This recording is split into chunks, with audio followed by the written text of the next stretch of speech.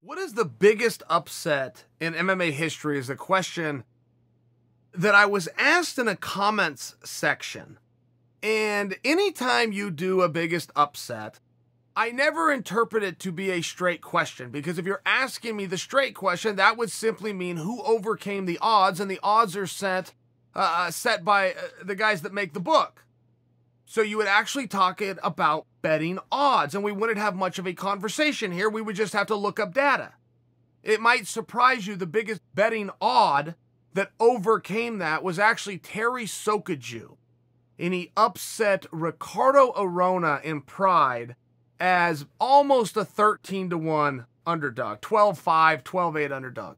That would actually be the biggest upset in history, and then it's followed by the night that Ronda Rousey lost to Holly Holm, and that's followed by, Dillashaw beating Barao was in there. And then you have Matt Hughes and Matt Serra. I want to say Serra was like a negative 850 or something the night that he won. So I have to assume that I am not to interpret the question literal, which is just simply numbers, which is simply done by a Google search. I'm assuming that I'm to answer the question and personalize it from my perspective to mean what loss surprised me the most.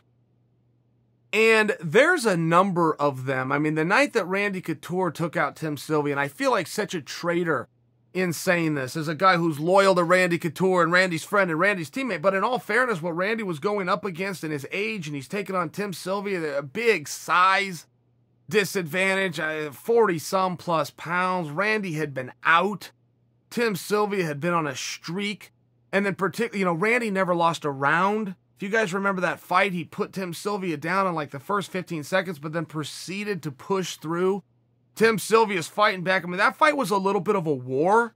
That fight was a little bit harder than your eyes might have told you. But if you do remember that night, it was a very big surprise.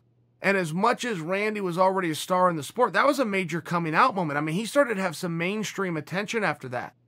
When he went and got that win, like Brett Favre, who was playing for the Packers at the time and was playing into his 40s, Brett Favre was publicly citing Randy Couture as inspiration to his career.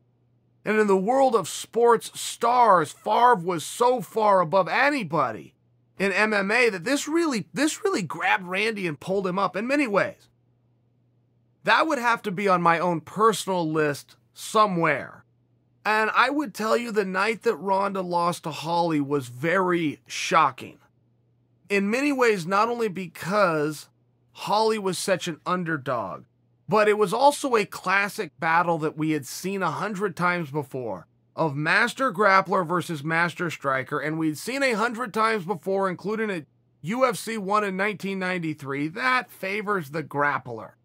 And that just wasn't what happened. So the way that Holly, and not that she landed that head kick and put Ronda down, she dominated that fight leading up to it. That fight told a story very early on. I mean, those crosses that Holly was landing clean and changing Ronda, you started to see a story unplaying in front of your eyes. It was similar to the night when Holyfield beat Tyson for me. You started to see this coming. You started to, are my eyes playing tricks? Oh, I am seeing this. Oh, Tyson's not, oh, Holyfield's still pouring on. And then finally you got to conclusion, and there was something more dramatic about the story and the way it played out of Holly versus Ronda, where you saw it coming and you start to get ready for a reality that you weren't ready to accept, and then the head kick comes. There was something about that was more dramatic than if Holly, boom, and landed one lucky shot. Or one good shot, whatever you want to call the shot, but one shot. And that wasn't what happened. So that one sticks out for me. I was there live when Dillashaw beat Barao. And that was a very big surprise, but that was another one where that fight wasn't close. And TJ took it on short notice and wasn't even supposed to be in there. We had the same managers at the time. I can tell you some of the backstory where, the pushing and the pull, and the managers did this great strategy and even got TJ the fight, which was kind of the win. Like for our team, it was kind of like a win that he got the fight. I don't know how many of us even thought TJ was going to go out there and win, let alone absolutely dominate that match. So that one sticks out. And I got to tell you another one that was very close in the odds. It was only like a 2-1 separation, but it does go down for me as one of the more meaningful upsets. But that was the night Nate Diaz took out Conor McGregor. And a lot of it was because of the way that he did it. You know, Conor landed those big shots that Conor himself said, look, everybody else I've ever fought, those are fight-ending shots. And that son of a bitch took them all. I mean, it was a real cool tip of the hat. Few people lose better than Conor McGregor. Conor McGregor will always give his due. He won't, there's no excuses. He always lets the guy have his moment. And a few days later, he said, I want a rematch. I'm going to take that moment back. But he's always a sporting right there in that essential, vulnerable moment. And I got to think that that was one of the bigger upsets. And I also think history would support me on that because of what the rematch garnered. And I think history would further support me on that because of the suspected trilogy that is likely, because of the state of the 155-pound division, the 170-pound position, and Conor McGregor. I think that Nate Diaz versus Conor, if you don't want to put Conor McGregor in a world title fight at 170 pounds, not at 155, if you don't want to put Conor McGregor in there against the winner of Usman Masvidal, I think the only other card you can play with Conor without having to start a story from the beginning. Why start something from scratch? If you already got something that's 90% done, is in everybody's minds and people want to say, I think the only person you can put him with is Nate Diaz. But the mere fact that you could have this potential trilogy, which is very rare in MMA. I mean, in all truth, it's very rare, more common in boxing.